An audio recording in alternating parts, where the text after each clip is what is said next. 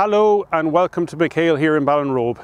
We're going to do some setup videos of the McHale full range of product, and today we're going to start with the front and rear mower followed by the rake. So to start with, we're doing the F3100 and the R3100 rear mower, followed by the centre delivery R6878 rake.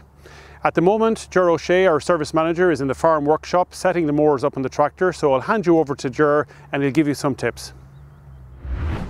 Thank you, Mike. So here we are hooking up the front mower to the tractor. So we've connected our lower link arms where we lift the mower off the ground and fold up our two parking stands out of the way. We've connected our top link here, so you can adjust your lower link arms up and down to connect your top link and to set it at the correct height. So we've an inclinometer here on the front of the mower which is giving you your bed angle. So you can adjust your top link to suit the correct bed angle. As you can see, the mower bed is already at an angle there of 5 degrees, and we've the inclinometer set at 0 degrees. So you adjust your top link to suit the cutting height of the crop you want to cut. We've also connected here the hydraulic hose, which is going to the hydraulic cylinder on the front of the machine. So if we lift up the front hood on the front of the machine here, we can see your hydraulic cylinder in the middle, and you have two large springs on each side. So the hydraulic cylinder is used to lift the mower for transport and headland movement, get the mower off the ground, and your two springs are there to give the mower flotation when you're cutting the ground so it stays in continuous contact with the ground. So we've got to disengage the hydraulic cylinder bracket here. This allows the hydraulic cylinder to move, giving the mower full movement and flotation while you're cutting. We also lock this bracket up out of position so it does not go down for any reason. You drop this bracket back down again to lock the hydraulic cylinder when you're taking the mower off the tractor. So when you've all that done, the next step is to make sure your link arms are set at the correct height. So your parking stand here at the front, you can drop that back down quickly again, and approximately 2 inches or 5 centimeters off the ground is the correct height for your linkage. Fold it back up again. If you change your linkage height, get into the field or any stage in between, from the tractor cab you can see these two yellow arrows which will show in line if the link arms are set at the correct height. So it's easily done from the cab. You don't need to fold down your stand every single time. So our next setting here is our drive line, so our PTO shaft connected to the tractor. Of course, your guards on your PTO shaft are vital, that they're all in place and the machine is very safe. So we have quick release guards here, so all your PTO shaft joints should be greased daily. The PTO drive line through the gearbox at the front, down through this gearbox, through your conditioner gearbox and down into your bed. Check the oil level in all those gearboxes. It should be replaced once every season or every 2,000 acres. The conditioner gearbox, you can adjust the speed, so we can go from 1,000 to 700 depending on the crop that you want to cut. Our next adjustment is with this lever here.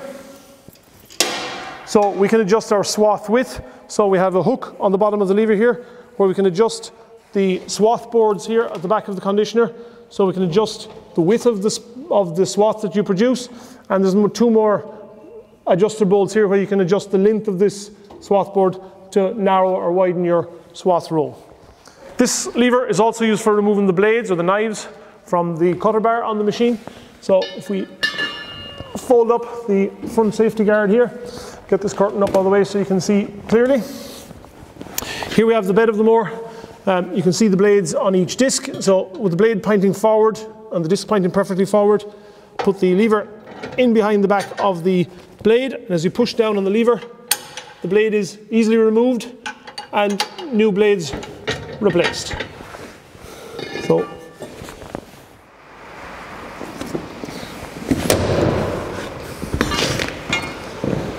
So the last adjustment on the machine here is on our conditioner baffle plate. So we've got a lever here on the front side of the machine, so we can adjust the conditioner baffle plate up and down to condition different crops in whichever manner you wish.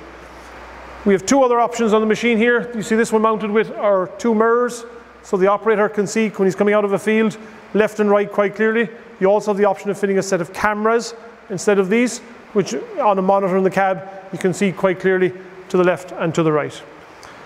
Make sure all the safety features on the machine are in place. So your safety guards, your PTO guards, everything is in the correct position so the machine works correctly. We also have our operator's manual and spare parts manual mounted in this unit here on the side of the machine. Now we're going to have a look at the rear mower just to see how we hook this one up and set it correctly for field use.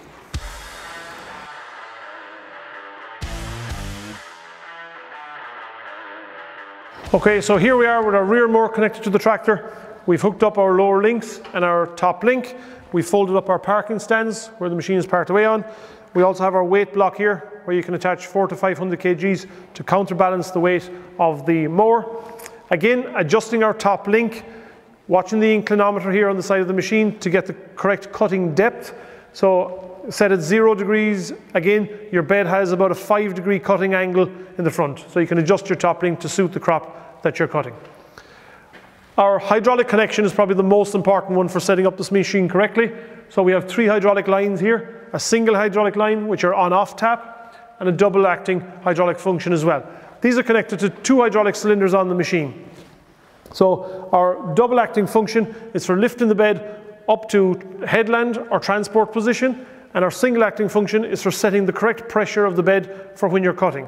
So the correct way to set up the machine is connect all 3 hydraulic lines, the double acting function, put the bed on the ground and put it into float position. So you have no weight, the bed is sitting on the ground correctly.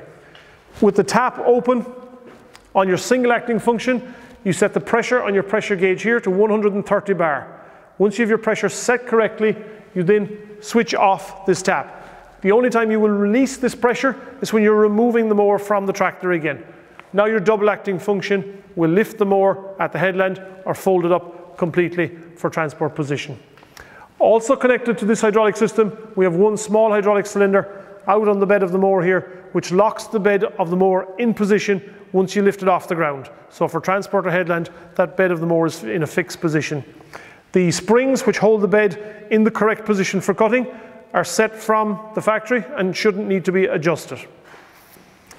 After this, we have our drive line connected to the tractor. So our PTO shaft connected back to our 90-degree gearbox here, over to our conditioner gearbox. Same as the front mower again, we have 1000 or 700 speed coming from your conditioner depending on the crop that you're cutting. As all our conditioner mowers, they're running at 1000 RPM PTO speed from the tractor. We have all our guards in place, very important safety feature on the machine. Again, we have quick and easily removable guards for greasing the PTO shafts on a regular basis. Also on top of that, here mounted on the back of the machine, we have our toolbox with some parts in it. So we have a set of blades for the machine, left and right. We have our hook bolt, which holds the blade in place, and we have our shear keyway, which is protecting each disc on the machine as well.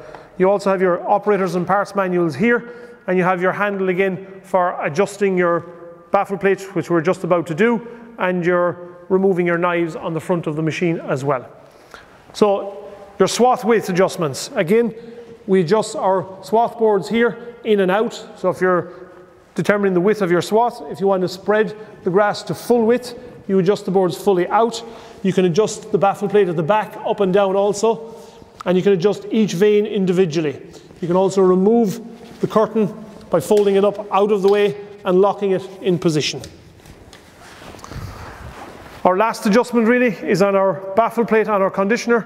Same as the front mower, we can adjust the baffle plate up and down depending on the crop we're trying to condition. So all our safety features are in place, all our curtains are down and in place ready for mowing. You have a grease point on each of the moving parts everywhere on the machine. These should be greased regularly. So this machine is set up, ready to go to the field. So we'll get going, we'll head back to Mike in the field and see this machine working. Thank you, Ger, and welcome back to the field. So Ger has just pulled in here with the front and rear mower. So we're going to take a stripe out here just to show you the machines in action. So we're running both machines at 1000 RPM.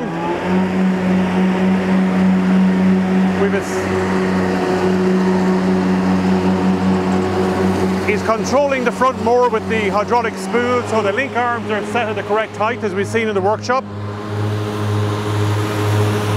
And we have the swart boards on the machines set, so we're leaving a 1.2, 1.3 metre row.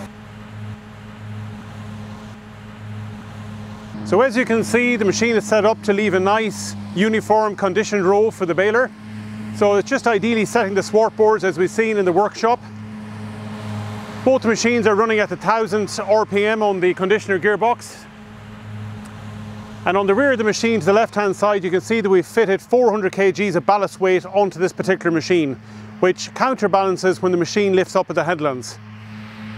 All McHale mowers are the pull type design, not the push type. It's a pull type design, so they contour and cover the ground very evenly and uniform.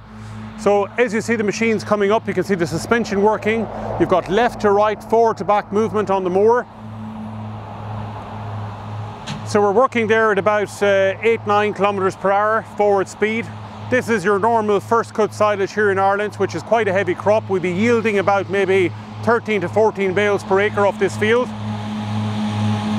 And if you look at the front mower, you can see the flotation moving left to right as the machine comes towards you. So I'll show you a few simple adjustments on the mower. So we got our blade changer here with a little curve on the end. So we open the eye bolts here, so we bring our swart boards out to full width on both sides here on the front mower.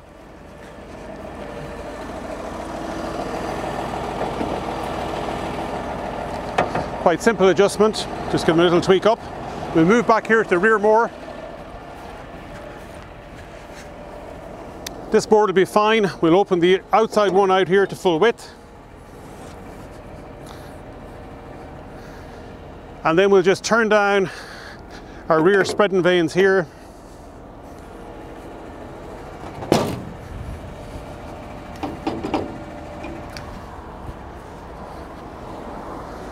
And we fold up the rear curtain here at the back. We'll pop the handle back into the front mower and we'll be good to go. So we're good, Ger. So now we're still running at 1000 RPM on both gearboxes.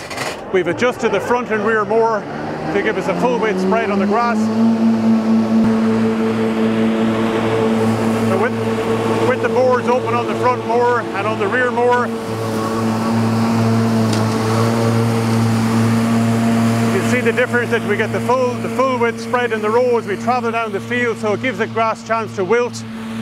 Again, you can see the flotation on the rear mower as he travels forward. You've got left to right, forward to back movement on the mower.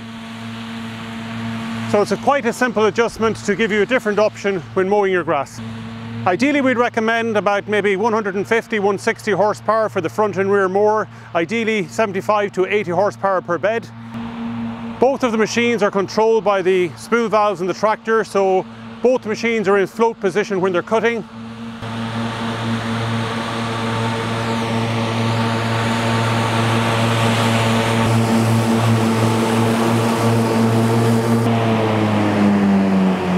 So next we have in the lineup, we're going to introduce the McHale rake. So we'll use the 6.8-7.8 rake today to bring these rows together, ready for the F5 and V6 baler.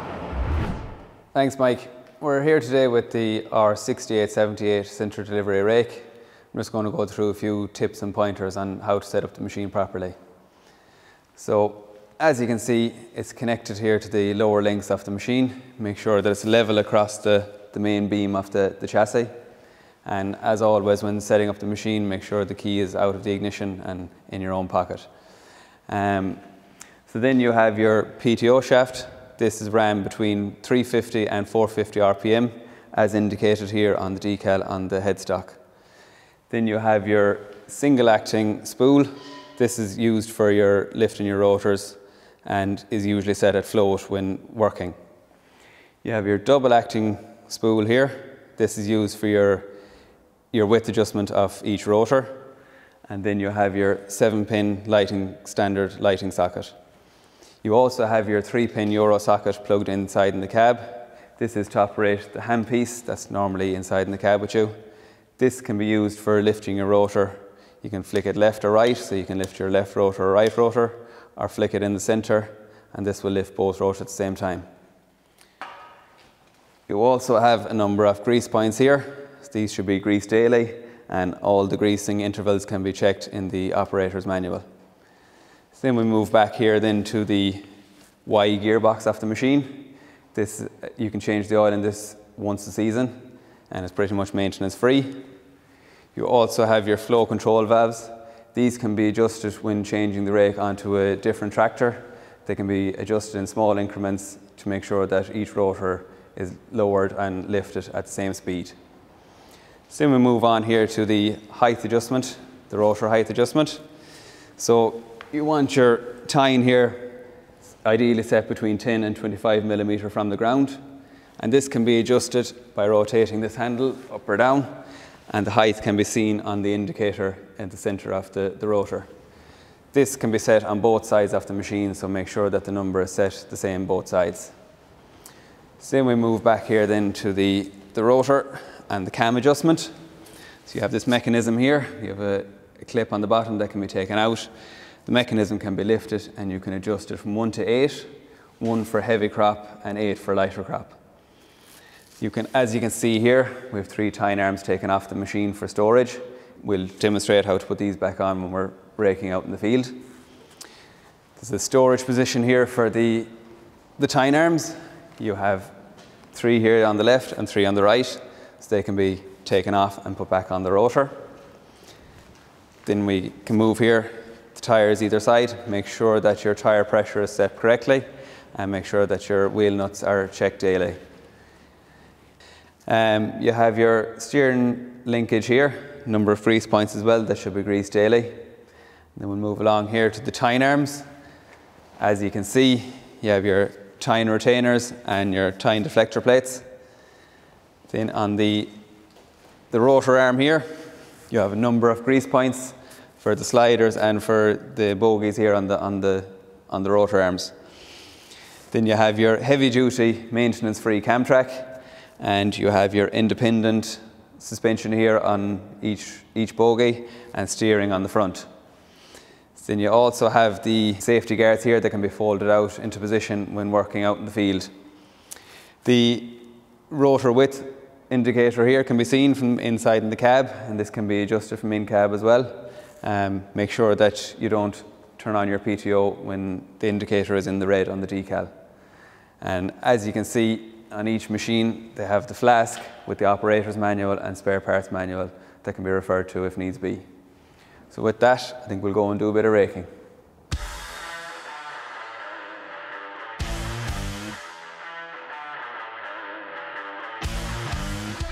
Next up, we have the McHale center delivery rake. The model we're looking at here today is the R6878, working from 6.8 meters out to 7.8 meters.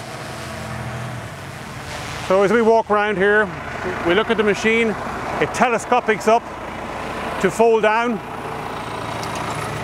It's all got quick change tine arms, as you can see. I'll just simply show you here. It's quite simple to remove a tine arm. By simply opening the clip, you can slide it off like this, and it can store on the rear of the machine for transport. But even with the rake, with all the tine arms on, you're still below 4 meter transport height.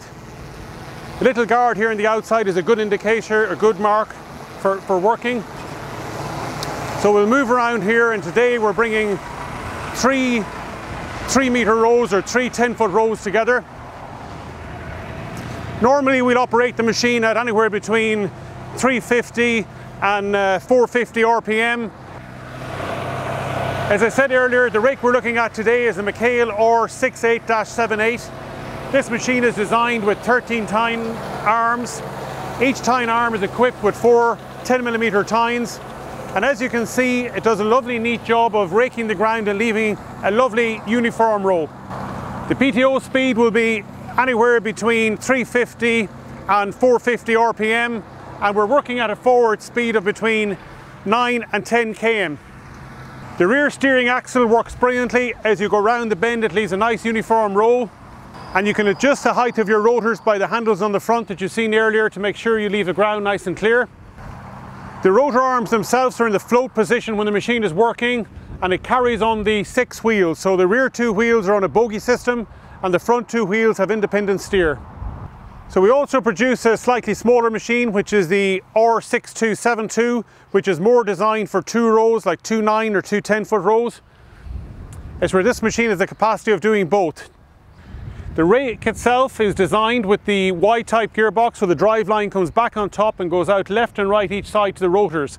This is a much better design. When lifting and lowering your rake, you put your joints under less pressure. And the machine itself is fully spec'd in that you've got individual rotor lift. So when you get to an awkward point in the field or an odd shaped field, you can lift one rotor individually, left or right, just to finish your row off. So even here today, when we're dealing with freshly cut green grass, the machine can do effortless work in gathering it all together and leaving a nice row. The main difference between the R6272 and the machine we're looking at today is that it runs on 4 bogie wheels and it's got the Levantine arms, but pretty much everything else is the same spec on the machine. The drive line is all water shield, as you can see, and the machine sits on the lower lengths. Horsepower requirement for this machine will be in about 100 horsepower. So that completes the working of the rake. So I hope you found the setup of the mowers and the rake beneficial. Thank you.